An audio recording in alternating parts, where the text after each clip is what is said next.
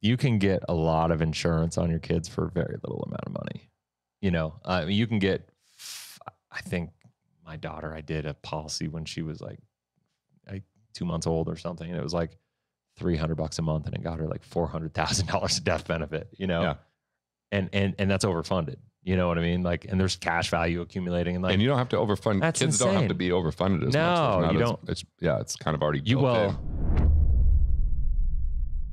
If you have questions throughout, go to GarrettGunderson.com/WWGD, as in what would Garrett do? And we'll answer those questions here. I don't know when. We'll eventually get to them. But that's what we're here doing today. Got my buddy Chris. What's from up? Life 180. What's up, man? This is from Brenda. She says, I want to take out a whole life policy. I actually have one from when I was younger. My dad started one at MetLife when I was a teenager. He turned it over to me years later. I'm 52 and still have it. But it's just a $25,000 policy. It's been helpful. I've used it twice for loans. But I am looking to take out a much larger policy on myself, my husband, and my 2 children. FYI, we have term life to cover us if anything happens. What type of companies do I want to look for? I thought I heard someone say on one of your shows, looking for mutual companies. I was looking at Northwestern Mutual, Penn Mutual, etc. The thing is, I don't know what I don't know. What I do want to ask the representative, I know is it supposed to be overfunded whole life, right? So let's just start there. Yeah. We can go into more. Yeah. So yeah, I mean, she's been listening and paying attention. That's awesome. Right. So why mutual versus stock? Well, not just mutual, participating mutual. Participating mutual. And let me explain. Like, Allstate is a mutual company.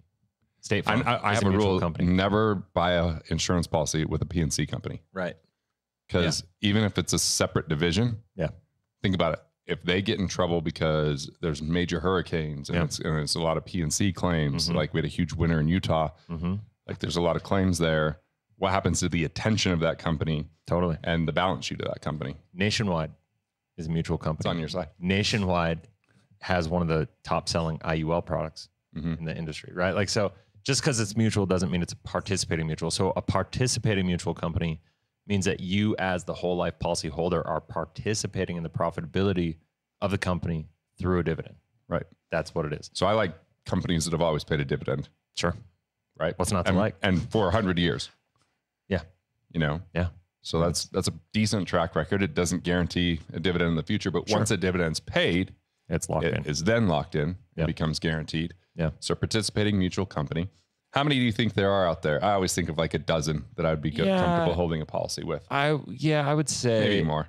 I don't even know if I go that many, honestly. All right, so let's see. Ready to have some fun? Yeah.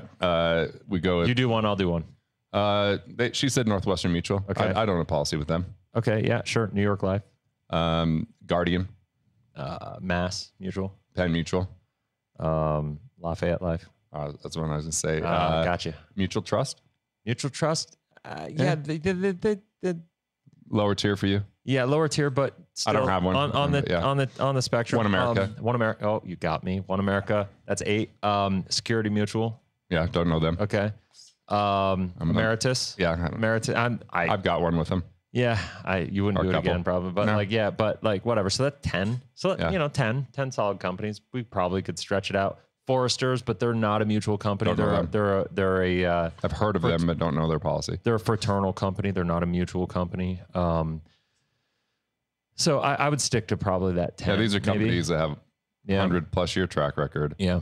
They've got billions upon billions upon billions and some trillions. Yeah. Trillion in assets. Yeah. I mean, a couple. They're monsters. Mass and Northwestern are just behemoths. Yeah. I don't like that Northwestern punishes their agent when you borrow. Yeah. And that they kind of they try to be really captive and not allow their agents to look outside. Northwestern's a fine company. I have, just being honest, I have a problem with Northwestern Mutual's culture. The product is fine, but to me, their culture is important. I want to work with I would people. Never have someone replace one of those policies. Of course not. Right? No, cool. No. That's great. I had somebody come to me the other day. It was they had a 9-year-old Northwestern Mutual policy, and they're and they watched one of my TikTok videos where I kind of said some, not derogatory, but just things about Northwestern Mutual that I just believe to be true. And they were like, oh, I don't want to have this policy now because and I'm like, no, you can't replace that. That thing is still gold. At 9 years old, that's a great policy. So the person who bought the largest whole life policy from Northwestern in the 80s. Okay. They're sitting there and they were looking to get a loan. Yeah. They're clients of mine. And I was like, I can have money to your house in 72 hours in a place you don't even know that it's there. And they're like, no way. I'm like, I promise you. Yeah. So we call the number because I have all their stuff. I'm like, call this number and just ask for, you know, just say you're here with someone on the financial team and you have some questions. When they called and they saw the size of the policy, man, they put us up to, they were worried like I was going to do something to replace it. Yeah. I wasn't. I was just, hey, we want to get a $500,000 loan. And I don't know anything about Northwestern, you know, forms or like, you know, what they're, so they ended up getting that. And they were like, dude, that's awesome that we have that. They're so happy. They had no idea what the asset they didn't realize like how easy it was to get access to the cash. They had a ton of cash in there. Yeah. And so, So, and by the way, the Northwestern team was so jittery with me. Oh yeah. Cause they were nervous as all get out. Right. Why would I'm praising you guys, not replacing anything here. But like, there's a lot of nefarious agents out there that would be commission hunting. I haven't sat down and sold a life insurance policy since probably 2006. I got licensed again and I sell again. Right. So it's been fun. So I stayed licensed for a long time and went on app with Mike Isom when I was sending him leads and stuff like that. And starting an insurance agency now because it's like, you know why. I get it. I get it. Yeah, no, I mean, it makes a lot of sense. So there's other things though. I think it's more important than just, is it mutual or not? Yeah. Every company is a little bit different. And I think this is one of the things that is really important to understand. Not one company does everything well, right? And so when we look at what we're looking for in a policy, it's really a function of like, what are you looking for the policy to do for you? How, like, are you coming with the ability to front load a policy, the ability to front load a policy, like really over front load a policy, like 10 to 20. Some companies are going to be better than others. 100%. Some companies, when you want to do high levels of PUAs, the PUA charges. That's the overcharge. That's the overpay. That's the paid up additions. Otherwise called overfunding is what she's referencing in here. Yep. And so, some charge more for that than others. So, I mean, some don't charge anything, right? Well, some don't disclose what they charge, but they still charge. But like Lafayette and One America, 6%. Guardian, 11%. Penn Mutual, 15%. Right? Like, it is what it is. Penn Mutual, you have a lot of agents selling it.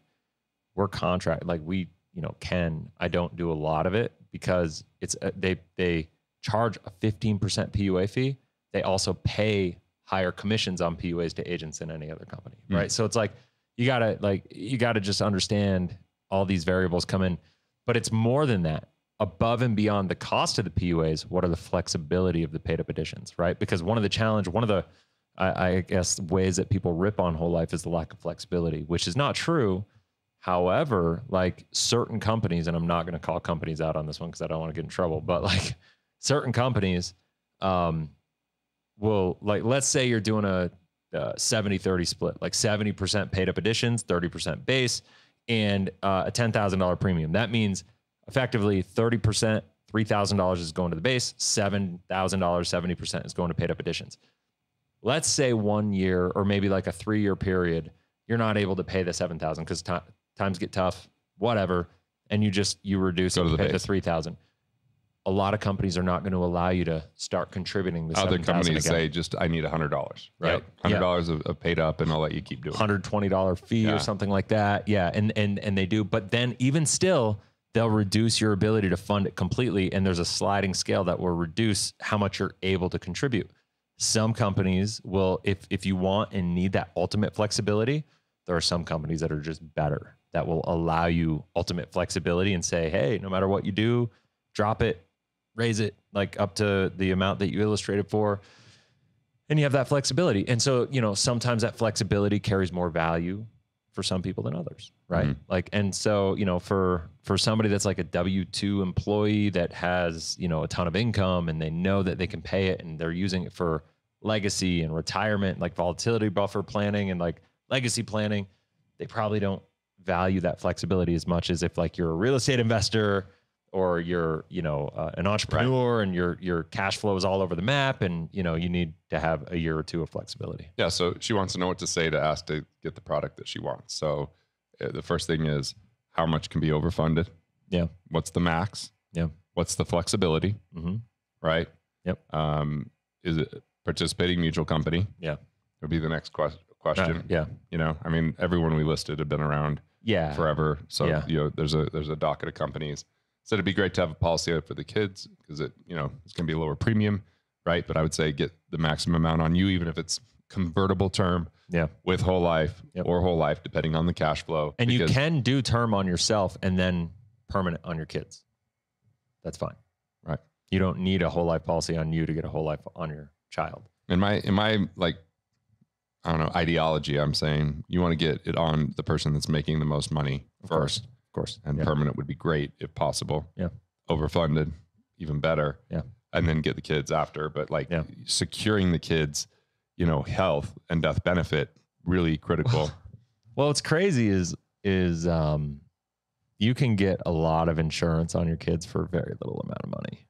You know, you can get, I think my daughter, I did a policy when she was like 2 months old or something. And it was like $300 a month and it got her like $400,000 of death benefit, you know? Yeah.